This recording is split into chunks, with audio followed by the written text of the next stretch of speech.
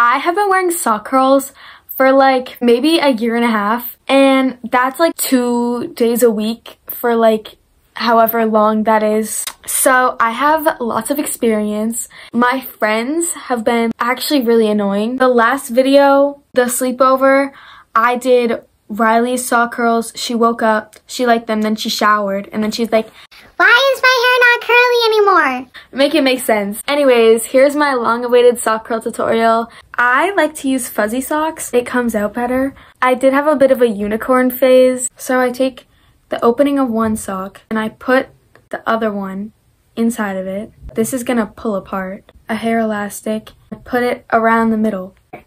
So now they're connected. If you don't pull it apart aggressively, then it's fine.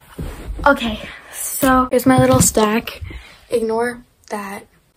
I have one of those like Revlon hairbrush thingies. My hair is like not natural by any means. It doesn't have to be super straight.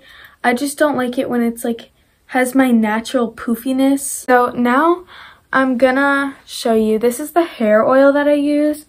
It's Too Chic Anti-Frizz and Binding Serum Oil. It's from like either Marshall's or TJ Maxx. It works really good. I have the Olaplex one. I don't really like using it for sock curls. I prefer to use it like after I blow dry my hair or like before I straighten it or something. I'm gonna use dry shampoo. This is the one that I use. Even if you just wash your hair, the sock lays flat on your head. So dry shampoo makes it like more voluminous. And now I'm gonna section and comb out my hair. So now it's time to actually put the socks in my hair. This is a no screenshot zone. Make sure you put it like in the middle, like not far back. So put it in the middle, claw clip over like this. Period. It's giving Lord Farquaad. I'm gonna zoom you in a little bit. It doesn't really help that these socks are really dark. First, I'm gonna take a 1/2 inch section, like the first piece next to my part, and I take the sock and I go around it like this. Take more hair from the front. Don't go like this and get all of the hair in the back. You don't want that. So then I wrap it around, do a bigger piece of hair around the sock again, add hair to the section again. So add more hair. Now I got a bigger section and I wrap it around. I grab more hair. The remaining hair on the bottom, pick all of it up. Try to get the 2 sections even. Move it towards your face and cross over so that now they're on opposite sides. And then you just cross over in the back and then cross over in the front and then cross over in the back and then cross over in the front and then keep doing that. I like to leave my ends out a little bit and I secure it. Now I'm going to do the other side. So I take the section, I wrap it around the sock, away from my face, add more hair, I wrap it around the sock, do it again, I add hair, and I take bottom section towards my face, and I cross over in the front, cross over in the back, keep doing that, and I leave my ends out, but you can keep your ends in. Whatever floats your boat. Then take out the claw clip, because that hurts when you're trying to sleep. And there's gonna be some hair that like didn't totally make it and looks a little crazy, but you can just tuck it in. It usually doesn't look this crazy.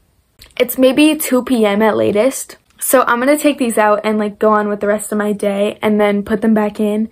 And I will show you before I go to bed. Hi guys, it is 9:30. I obviously redid them. My friends, I just got off FaceTime with them and I sent them the tutorial like so far and I fully expected them to like give up and like be uninterested. But they pulled through and all of them got it to work except for Allie, who doesn't answer the group chat. I will try to get results from them in the morning. I'm getting ready, so I'm just gonna take them out on camera. Side note, don't do this when your hair is wet. I told Caroline not to. She did anyways.